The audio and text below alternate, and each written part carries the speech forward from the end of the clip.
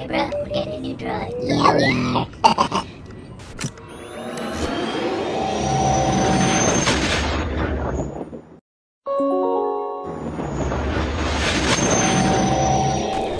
Hey everybody, welcome to the Dano channel. I am Dano and I'm back from my...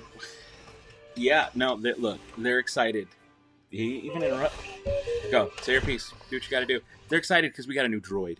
We got an SK-62O droid from the Galactic Starcruiser.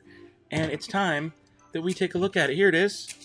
No, it's not. I'm just kidding. It's not that one. I did get that one, of course, but we're talking about this one. Oh, hit myself in the face. Big one. Chandrila Starline SK-620, the $100 droid. Now this one is just like the Droid Depot droids, exact same functions and everything. So let's take a look at the outside of the box. Okay, here we have him in the box. Big, huge Droid Depot sized droid, interactive remote control droid, not for children under 3. Chandrila Starline. My box got a little banged up in transit, as you can see. I had to ship it home. I did not bring it home myself. I did already open it, but I did want to show you the outside of the box. Kind of plain, just a little bit of artwork there on the sides. What does the very back say? Ooh, it already popped open. Chandrila Starline SK-620, interactive remote control droid. All different droids populate the galaxy. Each droid is different and has their own unique personality and colors. SK-620 is the cruise director's friendly and trusty assistant on the Halcyon Starcruiser. Light and sound effects, controller, activate, do all the things. Yeah, personality chip port. No, it does not come with a personality chip. It says personality chips and accessories are sold separately. Colors may vary. But yeah, it's basically... There's a little side panel there. Oh, there's a little thing here. This droid uses Bluetooth tech to communicate with other astromech droid units. Yep, you guys. And the Droid Depot mobile app, so it does work with the app and other certain elements and objects around Batuu, Disney parks, and resorts. Boom, ba-boom, boom, boom. Anything on the bottom? Just kind of battery info, nothing too crazy. Let me see if I can get a decent shot of what's over here. Bluetooth. There's a 6 AAAs, 6 AA's, 2 AAA's. Yeah. $99.99, and that's it. So now that the box is already open, I'm just going to take him all the way out, and you guys can see what's up. So one thing I did want to show you real quick is the background. You couldn't really see it from when I was filming it, but the background does have this kind of cool looking wall with the Chandrila Starline logo all over it. I like that. I think that's kind of a neat touch. Okay, so right off the bat, one of the biggest differences I see as I take it out of the box is the remote. Now, yeah, no, it's a different remote. So take a look. This is the new SK-620 remote. Looks the same, right? But this is a normal Droid Depot one. I guess the color, you can see in the coloring, the blues are different, the reds are different, just the button colors are different. They're both white. Yeah, they're both white. It's just that the button colors are a little different. Orange and blue versus this deeper red and blue on the other one. So let's get him turned on. It does have the same button function as the other. In fact, you know what? Let's do the pairing mode. Let's do that. Make sure he's turned on. Turn him on. Let's do pairing mode. Hold that till it blinks. A little button down there. It's flashing. It's blinking. My remote, I believe, should be in the off position. And I'm going to hold these top 2 buttons.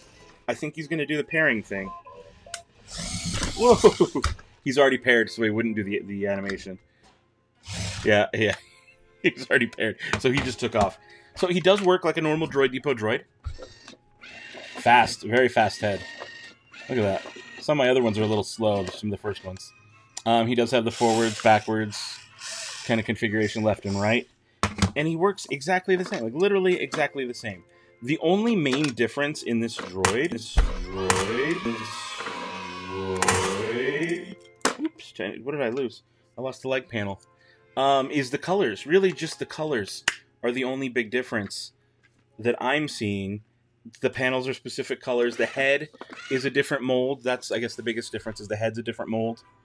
But otherwise, you know, other than the paint job, it's the same droid as a Droid Depot droid.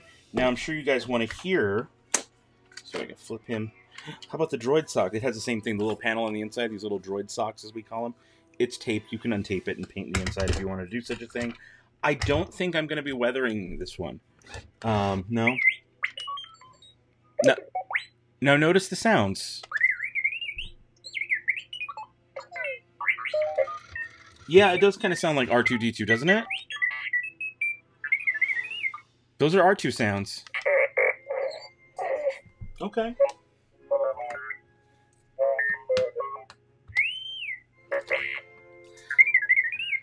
So he does just cycle through the R2-D2 sounds. Now, I'm going to... Yeah, kind of weak, right? I'm going to put on the jetpack. I took S4D's jetpack, and I'm going to put that on, just make sure that makes the same noises. Yep. You guys can see the jetpack works. Nothing too crazy there. All right, let's try out the blaster. Yeah, of course you like the blaster. Of course you like the blaster. Oh, wrong button. Am I... Is it not lighting up? It's not lighting up. Why is it not lighting up? Do I have it in... It feels like it's not perfectly on there. That's a better feel. Now it lights up. So it wasn't aligned properly. But it does light up, as you can see. Cool. So the accessories definitely work the same as they would with any other droid. Of course, the panels are the same as the other droid. But really... That's it. That's like, it does not have a personality chip inside. I could put one in there if I had an extra one. I actually don't have an extra one right now. They're all in use. I have all 6. We've got 1, 2, 3, 4, 5, math, 6, 7. There's a droid right up here, 7. Then I've got one on the other side of the hutch. 8 droids total. My goodness, I have too many droids. That is a lot of droids. Now, one thing I do want to show you guys is just some close-ups, but I also want to compare it to the action figure one, because I did notice a big difference between this SK and the SK action figure version. Okay, so we do have our SK, and I like this. I like the head. Like, oh, I didn't mean to hit that all the way. I meant to do this one, the head. He moves so fast. Like, just for comparison's sake on how quick that moves, let's pick up SADs, and let's see how quick SAD moves. Oh, okay, you do your thing. Look how slow that is. So slow. And, you know, it's not a battery issue. That's just kind of how this one works. It's kind of weird. But then you go over... So, huge difference. And real quick, here's a look under the dome. It's the same as all the other droids. See? Now, one of the things I noticed on the front is actually on this panel where the personality chip is, while it does look correct, like if you look at the artwork, that all looks correct, right? That looks good compared to the artwork on the action figure panel. All of that matches up, except for when you look at the figure, look at that little not fast pass, but the little emblem right there. See that? The little emblem? That emblem is actually a Magic Band touch point, and you can see that emblem on the Magic Band they give you for Starcruiser.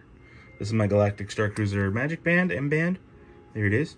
And that's a little touch point on the droid normally. So this $99 one does not come with that. It is not entirely accurate as far as that kind of thing goes. The other part is the secondary light that lights up is this little tiny thing. And they're both blue. Interesting, right? Does this swivel around? It does swivel around a little bit and move. Do these pop out or come down? No, those are pretty steadily on there. They do not pop out or come out. I do like them though. I think that's a really cool, like, different look. But overall, I mean, it's the same kind of droid that we've seen before in these Droid Depot droids. We can pop these panels out. We can open these things up. It does have little ports for all the accessories. So if I wanted to take one of these little accessories from the accessory kit, I can kind of place that in there. There you go. They all do work. And there's another set in here of 3 different ports. And then right in here in the center is another. If I can open it without knocking them over. Come on, there we go. There's one more little port right there that you can put these little accessories in. One thing a lot of people don't usually realize is this foot, the way it comes out. I'm gonna lay you back, all right, bud? I'm gonna lay you back. This one right here next to where the buttons are, it's an actual button. See that? It's a button. And you push that in so that you can pull it out. It's kind of hard to do one-handed, of course, but that is how you get it out typically. There you go. We'll set you back up. But yeah, otherwise, this droid is pretty much the same as this droid. The paint jobs seem to match up pretty well. This one actually looks a little more metallic on the orange than this one does. It's more of a matte orange. So that's a little bit of a difference there. But let's take a look on the back. Same thing about all different droids populating the galaxy.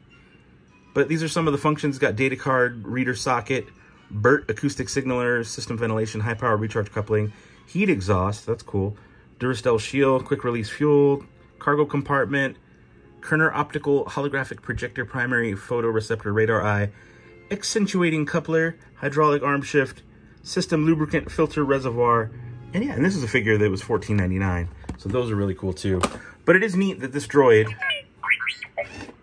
yeah, he's fast. He's very fast, actually. Whoa, he takes off. He's really, really quick. So that is a very cool droid. I'm glad I have him. I don't know, maybe I might change up the paint job a little bit. I'm trying to think if I would customize anything further. I like it as is. I do like, I mean, and it's a little weak that like he just uses R2-D2 sounds. Also, that does make it official that I dropped that. But it's a little weak that he does just make R2-D2 sounds. And from what I've seen in my own footage, because I barely got to see SK, no, yeah, I think he did make R2 sounds while we were on the Starcruiser. I don't remember if he had any new specific noises.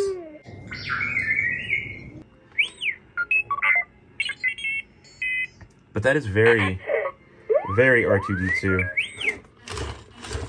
can kind of see him spin around there, get a nice little... Yeah, and that is SK-62O. All right, guys, let me know your thoughts down in the comments below. For $100, I like it. I'm glad I have it. It's a special keepsake from the Chandrila Star line, my Galactic Starcruiser trip. So I'm glad I've got him. I couldn't not add him to the collection. But let me know your thoughts down in the comments below. It's not a huge, crazy difference from any of the other ones. Doesn't come with a special personality chip, so that's kind of weak. It's still I still rate it rad because of who it is and the character. That, you know, it's kind of neat. But it's kind of also meh at the same time. You know, I recognize that it's kind of just like, oh, okay. Nothing too different or exclusive about it.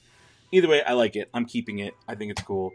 But yeah, that's it. Until next time, guys, don't be a moof milker. Be the spark.